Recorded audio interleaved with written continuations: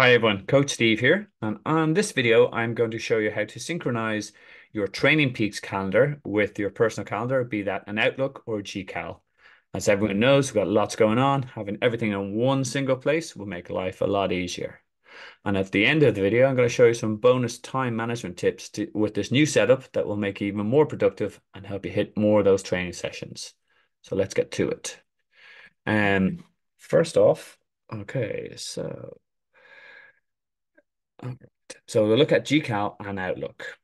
Um, first step is you have to find your Training Peaks calendar URL or unique identifier that shows you where that links to your calendar in your Training Peaks account. Okay, so you'll be able to see all this good stuff when you need to bike, when you need to swim, etc. Um, how we do this is we open Training Peaks, we look for settings, account, calendar. You will see then a workouts URL. This is a .ics file type. I'll show you how you actually do this in Training Peaks. So you go to your name in the top right hand corner when you log in, Stephen Moody for me, and then you will click on settings, which will then allow you to scroll down and you will be able to find under calendar. You'll have this URL, as I said, is a .ics file. That's essentially what you're going to tell Google and Outlook to pull in via the internet into your calendar. So you'll have everything in your Outlook if you're using it or GCal. Great. So we now have the Training Peaks info. So how do we add that to Outlook? Okay, so for Outlook 2010 Plus, you'll click on Home. I'll show the screenshot this now. You'll click Add Calendar. You'll choose from the internet, and then you'll just copy and paste in that URL we've already picked up from Training Peaks. Okay, so what does that look like? So here is the menu bar, and you can see here you've Add Calendar, which will give you the drop down from these options here from address book from is it we click on from internet, and then we just paste in the URL we've taken from Training Peaks in here, click OK, and that will combine your Outlook calendar and your Training Peaks calendar all in the one place, so you can see whether you need to drop the kids to school or you have the swim set, etc. Makes life a little easier. Okay, for those who use Google or GCal, you can do the exact same.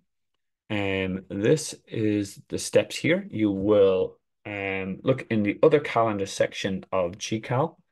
You will click on the add link, click add by URL, and then you enter in the Training Peaks URL, and then it will combine the two calendars. Again, what does that look like in terms of look and see? Here's what it looks like for your standard GCal. Here's the other calendars here. You click on that little X there. That will bring up this option here. And again, it's from URL you pull in, and then you copy and paste in that the ICS file we've taken from Training Peaks. Okay. All right, now I'm going to show you a couple of time management tips that will actually, now you've got this set up all in one place. How can you maximize this was it mean that you miss very few training sessions and you keep as consistent as possible? Um, but before we do that, a quick polite ask if you would like to subscribe to my channel for more tips on how to use Training Peaks, how to use Garmin, and training, triathlon training in general. I do a lot of content, so please subscribe there. And if you're finding this useful, please give it a thumbs up. I much appreciate it. Okay, so bonus tips for when you're now you have this calendar set up for Training Peaks. One of the key things you can do is use your time wisely, and how we can do this.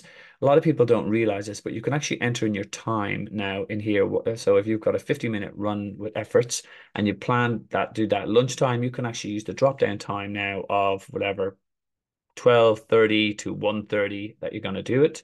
And that will also synchronize nicely with your Outlook and GCal. So you'll see it. Okay, I have enough time to get that in. That's not going to clash with my meeting.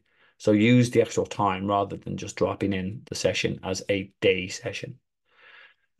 Another great session is keep the family in the know. And by doing this, you can do something similar in the sense that you can set up a shared calendar, a family calendar, so people can see what your races are before people book holidays or agree to weddings in the south of France. You go, well, actually, I'm doing Ironman Hamburg that weekend. We can't.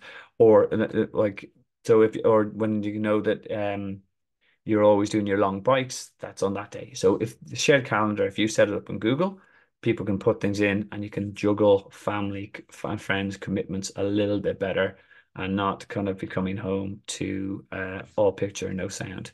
Okay, guys, those are the tips, and that's how you synchronize your calendar in Outlook or GCal with Training Peaks. Make sure you have it all in one place.